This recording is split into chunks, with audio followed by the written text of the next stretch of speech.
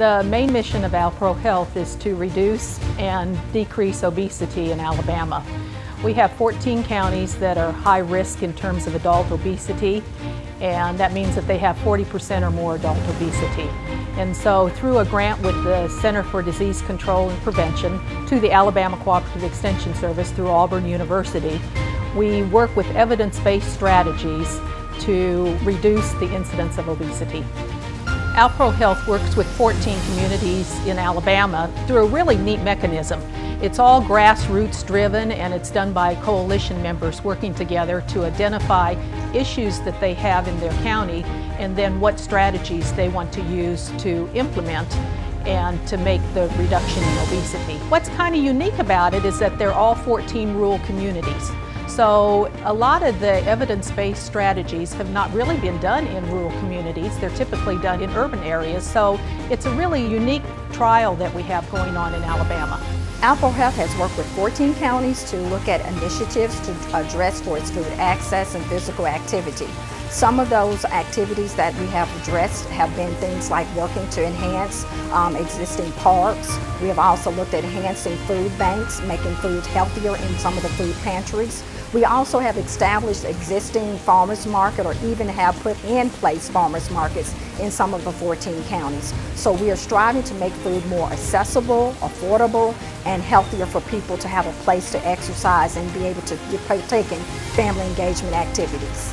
ALProHealth encourages their counties to participate by making sure that we have movers and shakers at the table. And what I mean by that, community leaders, community representatives from each of the communities. Those community leaders are invited to be engaged in workshops, trainings, and so forth.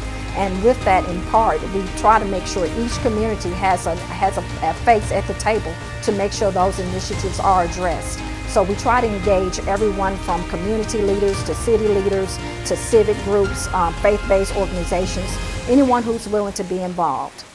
ALProHealth has affected the city of Eufaula by providing funding that has created these wonderful opportunities for our citizens to get out, spend quality time with their family, and get some great exercise.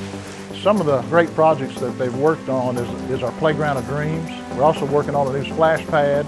Our farmers market program has been excellent. Hopefully there'll be more funding so we can work on more projects that help our community and county. ALProHealth has helped community gardens by being the vital piece to start the community gardens. Community and school gardens are crucial to a healthy community. School gardens are important, especially to teach our youth about farming.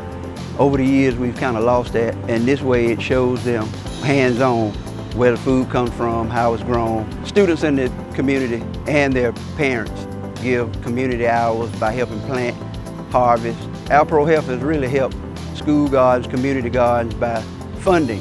Partnering with Extension really helps out because you have a lot of people that's experts, and they can kind of help us out as far as what to plant, when to plant, what diseases to treat of the plant, and they have that expertise where they can really help us out.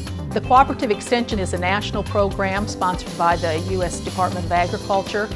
There's probably a county extension office located in every single county in the United States. Our goal is to improve the quality of life of citizens through education and other types of initiatives. Extension has all the resources to reach the community and all the professionals needed to small communities like this one to make communities stronger. ALProHealth has really come along and made the counties in Alabama, I just won't say the counties, the state of Alabama, a better place to live. We have really addressed a lot of initiatives that some agencies have not been able to tackle, but through our agency we have been able to do that. And along those lines, we're going to take one strategy at a time and continue to work towards the goal, and that is to have Alabama not in that top percentile for obesity. The future is bright for ALProHealth. It's really neat to see all these pockets of change going on in Alabama. And you know, someday all these changes, these pockets, are slowly going to bleed together. And our whole culture is going to be a healthier culture, and we're going to live well in Alabama.